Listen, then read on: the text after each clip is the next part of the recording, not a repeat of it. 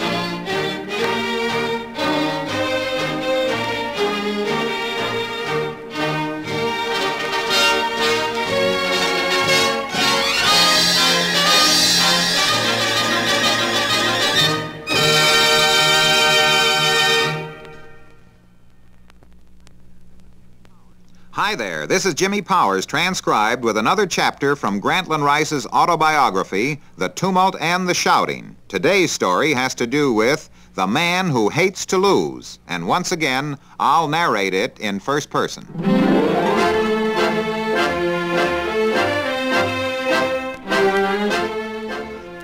In my travels, I've perhaps covered more miles than those herds of nomadic roamers, the American buffalo. And I've been asked the same question 1,000 times in 100 different places. Who is the most versatile player of all types of games you've ever known? Right off the cuff, there are 4 standouts. I've already covered Jim Thorpe and Babe Zaharias, who could play most any physical game unbelievably well. Then there was a tall, dark, and handsome collegian named Harry Fisher, who played all sports in season with Williams College back in the middle 1920s.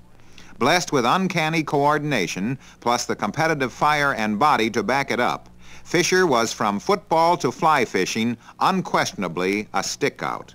And finally we come to my old pal and racetrack companion, that bloodhound of the Daily Double, Arthur Earl Neal, known to the world as Greasy. The raw-boned, leathery hillbilly from Parkersburg, West Virginia, today a Park Avenue cliff dweller in New York City, gets my vote for the mostest at the most games. Greasy is equally at home coaching a professional football team or at a bridge table. He's the only man I know who was actively associated with World Championship baseball and football teams. He played left field for the 1919 Cincinnati Reds, and he coached the Philadelphia Eagles to the National Pro Football title in 1948 and 1949. For good measure, he put little Washington and Jefferson into the Rose Bowl in 1922. In his younger days, Neal regularly shot golf in the middle 70s and once reached the West Virginia State Amateur semifinals. As a bridge player, he rates with the Culbertsons, Jacobys, and Leitners. A few years ago, a national magazine ran an article on Greasy calling him the man who hates to lose. That was hitting the nail on the head. He has no patience with dubs, and even after being around sports for more than 45 years, he can't take defeat lightly. Greasy tried to instill that smoldering spirit in his athletes.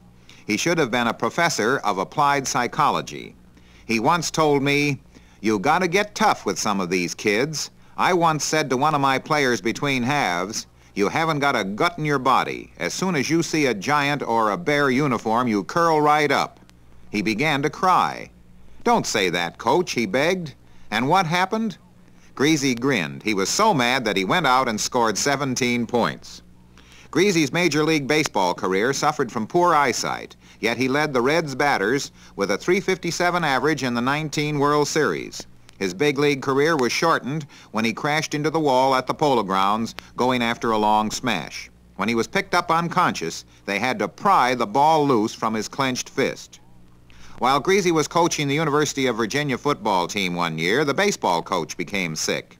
The president of the university beckoned Greasy. "Could you help out?" the gentleman wanted to know. "Is it true that you know something about the game?" Who do you think the blankety-blank was that played left field with Cincinnati for 11 years? Bluntly retorted Greasy. He got the job. About the only sport I ever heard Greasy not caring for was track.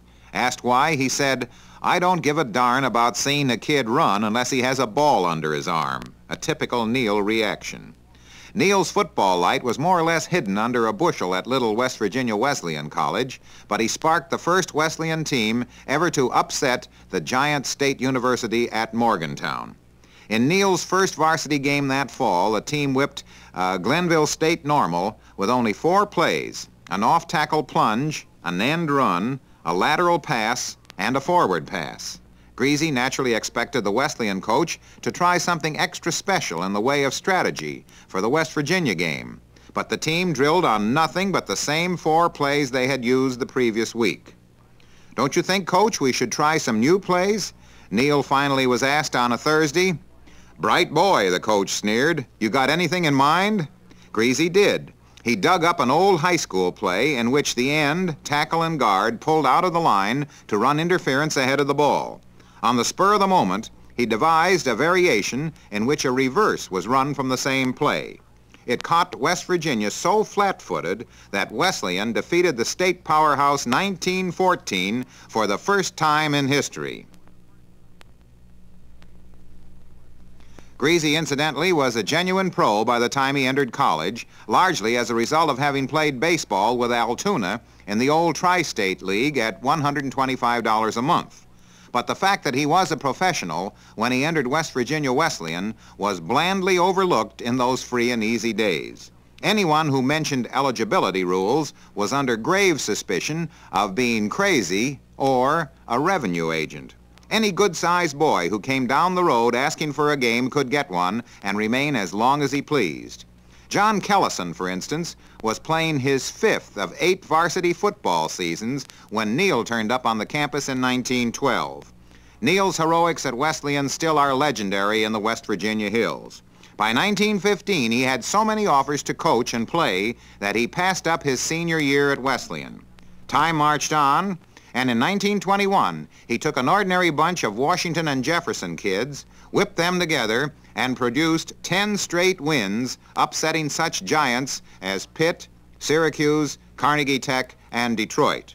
When the little school was invited to meet mighty California in the Rose Bowl, W&J authorities hesitated to accept.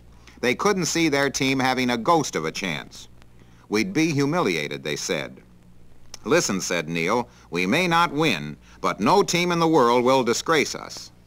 West Coast sports writers poured on the razz. "All we know about Washington and Jefferson is that they both are dead," they wrote. This drove Neil and his team wild, and when the W&J kids received $80 for pocket money from an alumnus, they went out and betted on themselves.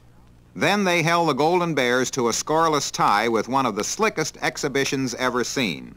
California made 2 first downs, and its heralded passing attack, built around Brick Muller, did not complete a single pitch. To this day, Neil swears the officials gypped W&J when early in the game a 38-yard touchdown run was called back. At first they said the ball carrier stepped out of bounds. When they could not find a telltale cleat mark, they decided that Russ Stein, the All-American tackle, had been offside on the play. Despite his disdain for defense, Neil was responsible for originating the 5-man line. He pulled the stunt while coaching at Yale in 1937. The weird formation helped to beat a superior Army team 15-7. Neil arrived at New Haven in 1934. Ducky Pond, an old Blue, was officially appointed head coach with the understanding that Neil was to be vice president in charge of strategy and the backfield. One day, Neil was telling the Yale squad that guys who wanted to act tough on the field had to look the part. "I want to see you wear sweatshirts and Levi's on the campus," he was saying. "Above all, I don't want to see any of you guys tricked out in raccoon coats." At that precise moment, Coach Pond walked in, wearing a raccoon coat. Neil had a way with young men. Even the hardened pros played with an almost collegiate fervor for him.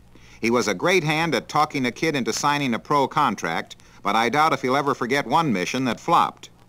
Banks McFadden, a whopping good halfback from the South, had taken an assistant coaching job at Clemson after starring in the National Football League. Neil wanted to bring the boy out of retirement. His telegrams went unanswered. He hopped a train for the land of Dixie.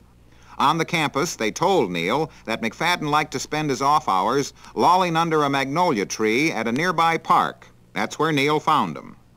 "Son," Neil said in an offhand manner, "how'd you like to play for the Eagles?" The boy yawned. "Coach," he drawled, "I reckon I'm mighty well fixed here." "But this job's for the birds," Neil pointed out. "It doesn't pay peanuts." And fishing a contract out of his pocket added, "We're ready to give you $8,000.